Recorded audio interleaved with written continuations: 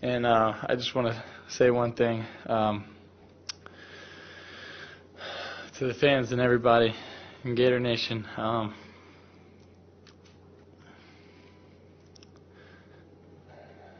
sorry. Extremely sorry. You know, we were hoping for an undefeated season. That was my goal. Something Florida's never done here. But I promise you one thing. A lot of good will come out of this. You have never seen any player in the entire country play as hard as I will play the rest of the season, and you never see someone push the rest of the team as hard as I will push everybody the rest of the season, and you never see a team play harder than we will the rest of this season. God bless.